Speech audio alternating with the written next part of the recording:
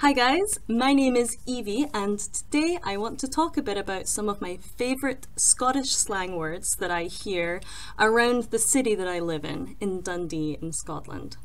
Now, slang is one of my favourite things to talk about linguistically because I think it's a lot of fun and it's also very useful, especially if you come somewhere like the UK and accents and dialects change really quickly, like all the time, geographically, I mean. Like, you can go 20 minutes down the road and people will just sound completely different. Even people from different parts of Scotland don't understand each other sometimes. It's crazy.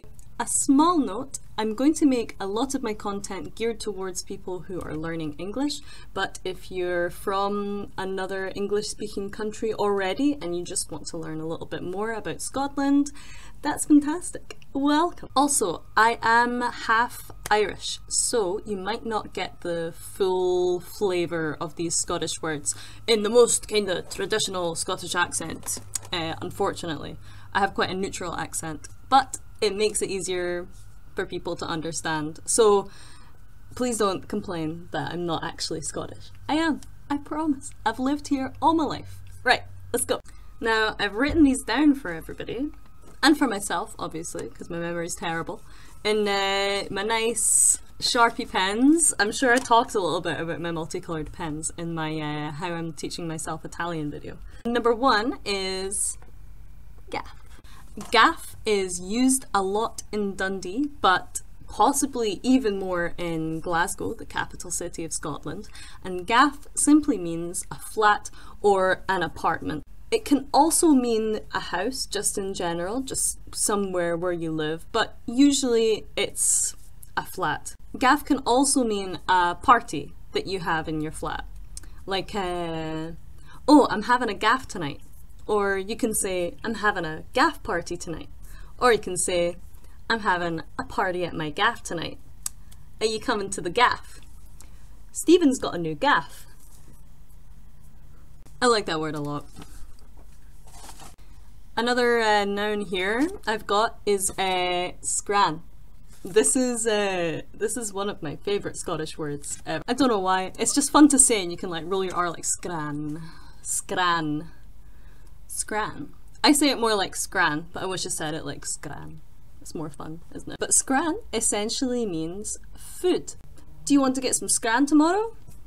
Yeah. And maybe if you're really excited about the scran, you'll say, I'm buzzing, which just means you're really looking forward to something. I'm buzzing. I am buzzing for this gaff party tonight. I hope there's some free scran. I'm excited for this flat party tonight. I hope that there is some free food. And I hope that that minter isn't there. Minter, maybe not the nicest word in the world, but a fun one. Minter is essentially an ugly woman.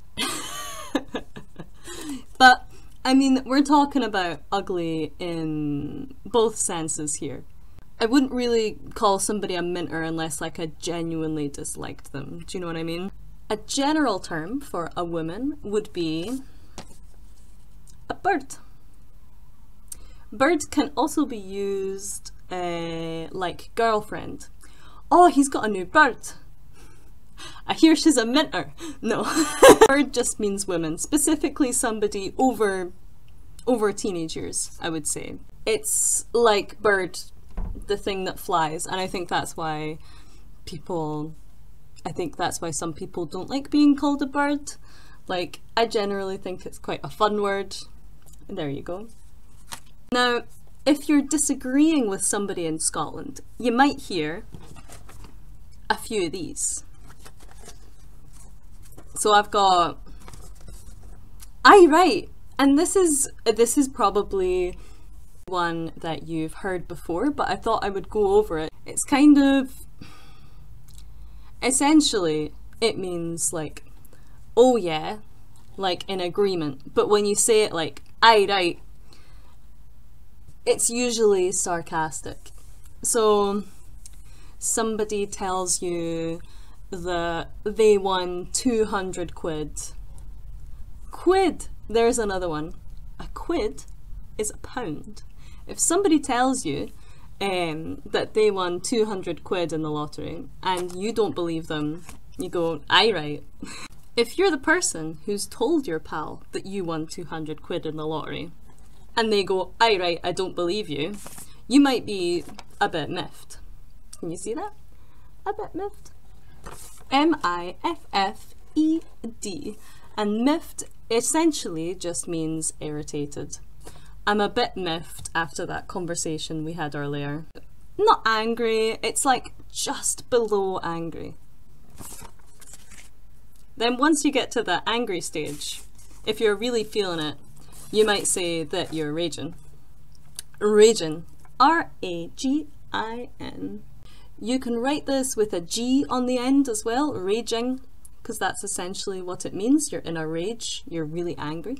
But generally people will just say it like raging. I'm absolutely raging. You ignored my calls all night, I am raging.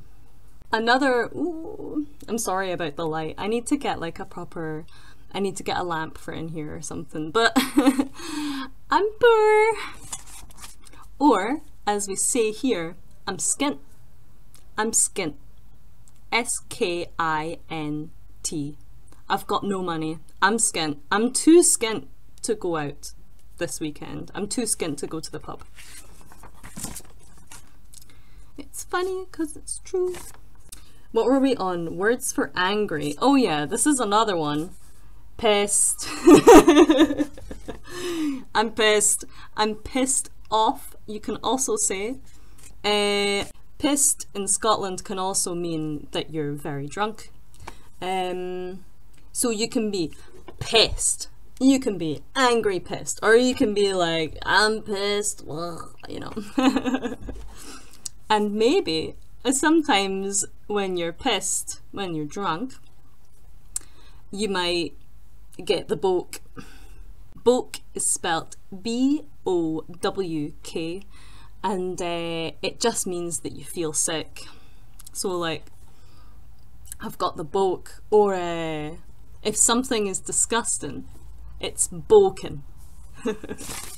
Right guys, I didn't want to make this video too long, I just wanted to make a really kind of quick, fun one. I have a feeling it's become a little bit long though, so I'm gonna go. I'm gonna skedaddle. Skedaddle meaning I'm going to go. I'm going to head off. I'd really like to make more videos on this subject, so please let me know if you found it helpful. Thank you very much. Bye bye.